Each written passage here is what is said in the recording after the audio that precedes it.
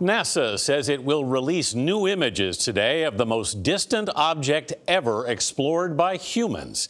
This fuzzy photo of Ultima Thule was taken by the pioneering New Horizons spacecraft yesterday. Scientists believe the icy world more than 1 billion miles beyond Pluto will reveal clues about the origins of the solar system. Mark Strassmann is at the mission's headquarters in Laurel, Maryland, near Baltimore. Mark, good morning. Good morning. Scientists here are now studying the first of hundreds of images the New Horizons space probe will send back to Earth over the next 20 months or so. These pictures will be more detailed and potentially more stunning than images the same probe took of Pluto 3.5 years ago. We are ready for Ultima Thule science transmission. New Horizons radio signals arrived on Earth Tuesday morning to cheers after traveling more than 4 billion miles through the cosmos. This is what it recorded, an icy world nicknamed Ultima Thule, Latin for beyond the borders of the known world. On the frozen fringes of the solar system, it's one of thousands of known objects in the Kuiper Belt.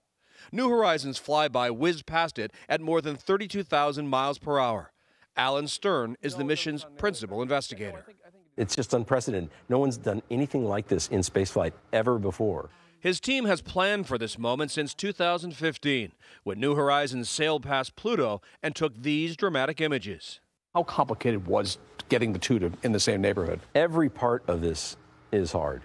Ultima Thule is basically the size of a mountain. We chased it down from 1 billion miles away, more or less in the dark, and we completely nailed this. Ultima Thule is shaped like a bowling pin and about 20 miles across.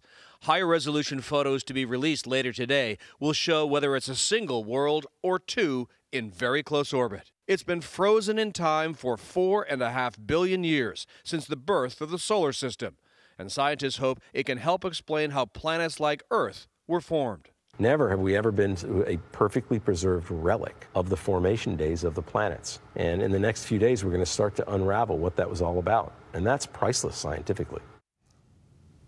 New Horizons will now just keep moving deeper into the cosmos as scientists here try to decide what it should target next. Michelle, amazing stuff. Wow, it sure is. It's really cool stuff. Really cool stuff. A galaxy far, far away. Yeah. Yes, it is. But, you know, it's just a rock, right? Did I just say that? No, we don't know. We don't know. We don't. We don't know. All right. Thank you, Mark.